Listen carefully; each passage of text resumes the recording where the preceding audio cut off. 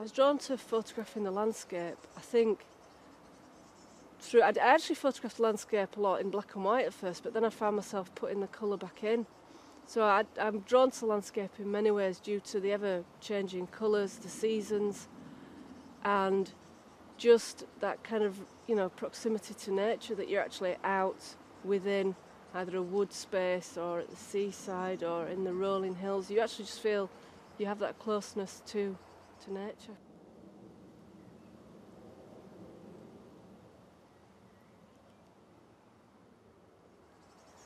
I got interested in photography through art from an early age, and then got really seriously into photography in my teenage years through cameras, being around the house, my dad's cameras, using my dad's camera. Then he bought me my own camera, so that gave me the freedom to go out and photograph lots of different things. I didn't have a specific subject then, I just thought I was just intrigued by the whole magic of photography, just going out and documenting and photographing.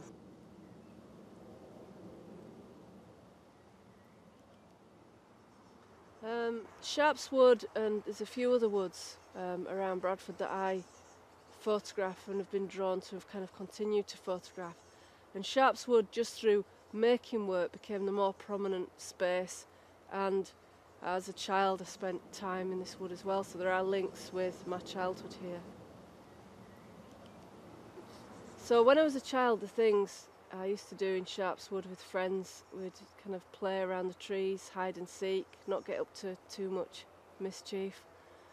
Just generally have fun in the space, because I think childhood experience and the books that you read as a child have links with woodland spaces in all that Northern European mythology as well. So it has links with the woodland space.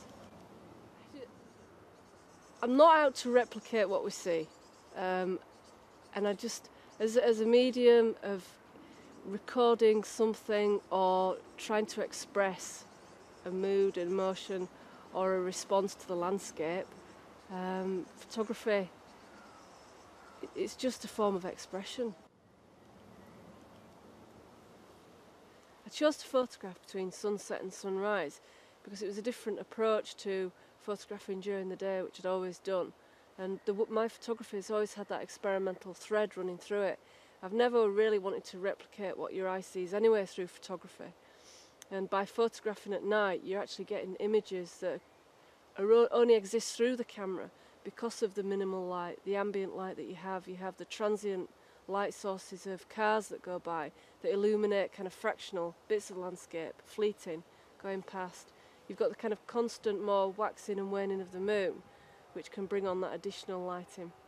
And then you have street lights around that give you a different quality of light. So you're really working with real experimental nature, the unknown, the unpredictability, but out of using the technical side of the camera, you can control in that respect how much light goes in the camera and through time.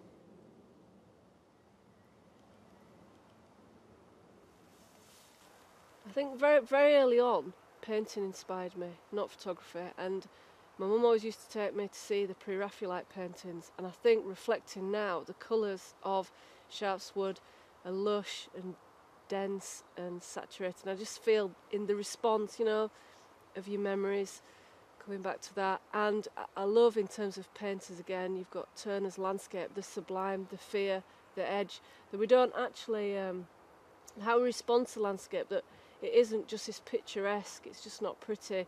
And I do think there is the element of threat in the landscape, of nature, and Mother Nature has the element of the unknown, the expected.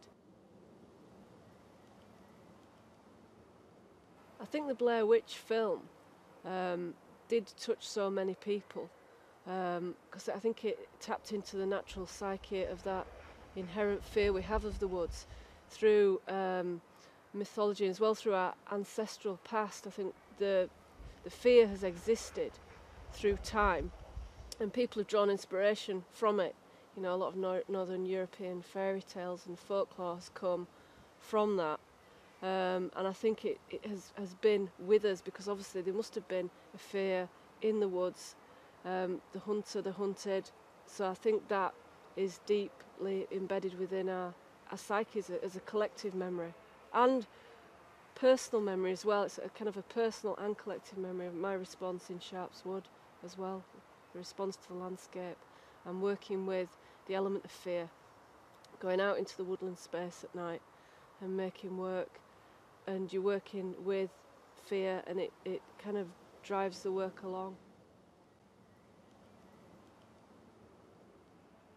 To be the first artist to show in Centenary Square at the Impressions Gallery, it's a very exciting prospect, as in that I'm a Bradfordian, and to show in my city, home city, it's just a very exciting time, and actually the scale of the show as well, a whole collection of work, of years of work, just really looking forward to putting my work out there in the public domain.